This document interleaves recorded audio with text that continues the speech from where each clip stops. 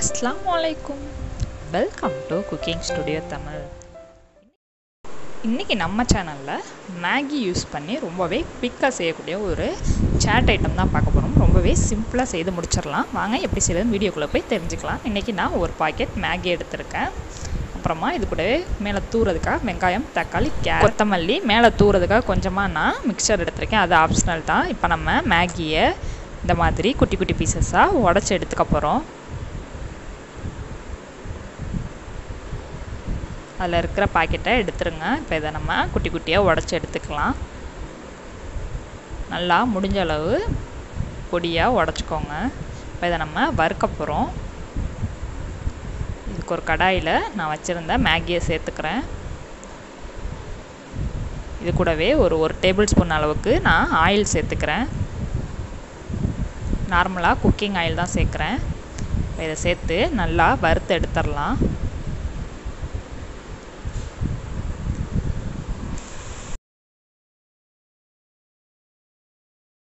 இப்போ இந்த அளவு வறுத்தாச்சு. இது கூடவே நான் கொஞ்சமாக தண்ணி தெளிச்சுக்கிறேன். ரொம்ப மொறுன்றதுனால நம்மளால் மெண்டு சாப்பிட முடியாது இல்லைங்களா? அந்த மாதிரி தண்ணி தெளிக்கும் போது கொஞ்சம் சாஃப்டாகவும் கொஞ்சம் மொறுன்னு இருக்கும். அதுக்காக தான். ஸ்டவ் ஆஃப் பண்ணிவிட்டு இதை அப்படியே மூடி வச்சுருங்க. கொஞ்சம் நேரம் அப்படியே இருக்கட்டும்.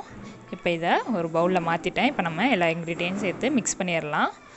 ஃபஸ்ட்டு நான் இது கூட வெங்காயம் சேர்த்துக்கிறேன். கட் பண்ணி வச்சுருந்த வெங்காயம். அடுத்ததாக இது கூடவே கட் பண்ணி வச்சுருக்க தக்காளியும் சேர்த்துக்கிறேன். கொஞ்சமாக மல்லித்தலை கட் பண்ணி வச்சுருக்கேன், அதையும் சேர்த்துக்கிறேன். இப்போ மிச்சம் இருக்கிற கேரட்டை இது கூட சேர்த்துடலாம். அடுத்ததாக இது கூட ஒரு டேபிள் ஸ்பூன் அளவுக்கு டொமேட்டோ கெச்சப், காரத்துக்காக சில்லி பவுடர் சேர்த்துக்கோங்க. உங்களுக்கு சில்லி பவுடர் சேர்க்க விருப்பம் இல்லைனா நீங்கள் ரெட் சில்லி ஃப்ளேக்ஸ் சேர்த்துக்கலாம், இல்லாட்டி மிளகுத்தூள் சேர்த்துக்கலாம். அதுவும் இல்லைனா நீங்கள் மேகி கூடவே வருது இல்லைங்களா பாக்கெட், அதை கூட நீங்கள் சேர்த்துக்கலாம். இது கூடவே கொஞ்சமாக உப்பு சேர்த்துக்கிறேன். இப்போ இது கூடவே ஒரு டீஸ்பூன் அளவுக்கு லெமன் ஜூஸ் சேர்த்துக்கலாம்.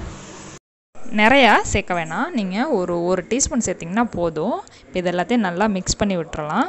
இதில் சேர்த்த டொமேட்டோ கெச்சப் உங்களுக்கு இன்னும் கொஞ்சம் கூட வேணும்னா நீங்கள் சேர்த்துக்கலாம்.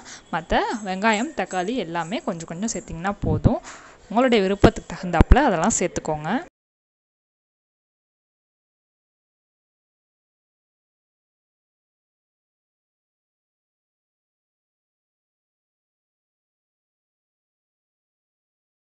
இப்போ எல்லாத்தையுமே நல்லா மிக்ஸ் பண்ணியாச்சு. இப்போ அதை நான் அதை பிளேட்டுக்கு மாற்றிக்கிறேன்.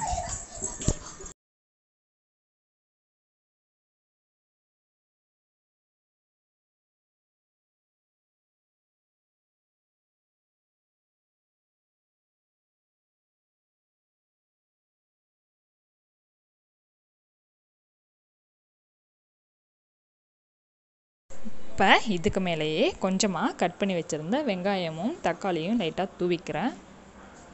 இதை நீங்கள் இப்படியே சாப்பிட்றா இருந்தாலும் சாப்பிட்லாம். நான் கொஞ்சம் எக்ஸ்ட்ராவாக இதில் மிக்சர் சேர்த்துக்கிறேன்.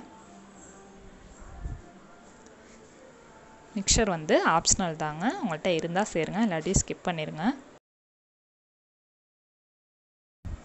அவ்வளோதான், ரொம்பவே சூப்பராக தயாராகிடுச்சு.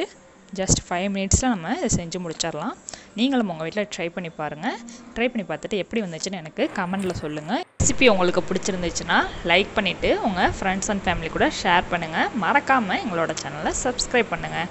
தேங்க்ஸ் ஃபார் வாட்சிங். தேங்க்யூ.